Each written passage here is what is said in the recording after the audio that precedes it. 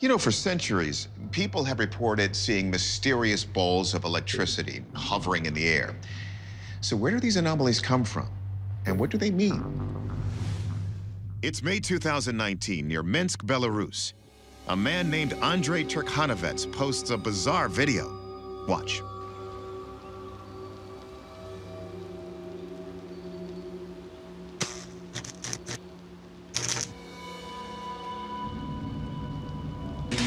Let's rewind that back. What is that bright blue sphere? And how can it travel across the railroad tracks, throwing off sparks as it moves? The internet's reaction blew Andrei's mind. It has almost 2 million viewers at this moment. Some commenters guess that Andrei has recorded a rare phenomenon known as ball lightning, strange luminescent balls in the air that eyewitnesses have been reporting since the 1600s. Some 19th century accounts claim they smelled of sulfur and considered them the work of the devil.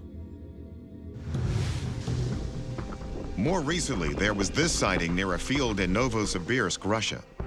This image resembles a phenomenon reported back in World War II. Odd zigzagging balls of light in the sky.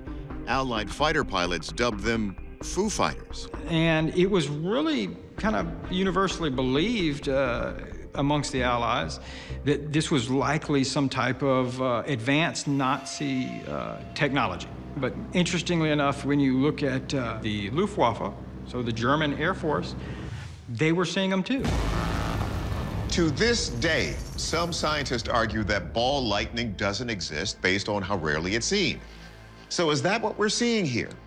To kick off our analysis, we went back to our forensic video analyst, Michael Primo.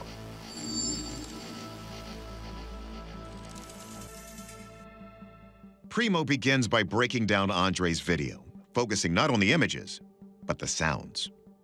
I noted that the sounds were up front and didn't sound natural with being in the outdoors. Sounds like something that was added. He concludes that the Belarus video has been edited. Yet he says the other example from Russia has not been. So could it be an example of the famous Foo Fighters? McMillan says the ball of light looks similar, but behaves differently. What's been called a Foo Fighter lasted for a great deal of time and engaged in a lot of maneuvers and stuff that you just don't see there. So could it instead be a natural weather phenomenon? Atmospheric scientist Dr. Deanna Hens traced the weather conditions in Russia at the time of the sighting. If you're going to get ball lightning, lightning also has to be generally a likelihood, and I'm not seeing a lot of evidence of either. It does kind of reduce the likelihood that that is a possibility. However, Hens concedes that so little is known about ball lightning that it's hard to rule out.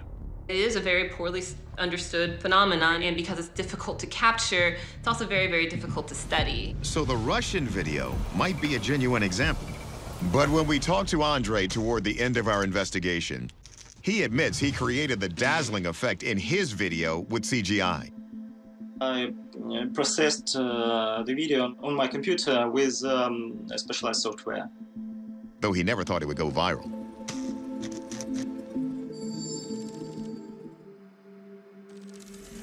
So our verdict? The Belarus video is clearly doctored. Please, that sound design was a dead giveaway. As far as the other footage, we're gonna say it might be genuine ball lightning. But what causes ball lightning remains a mystery. A good reminder to remain as humble as we are curious in the face of the unknown.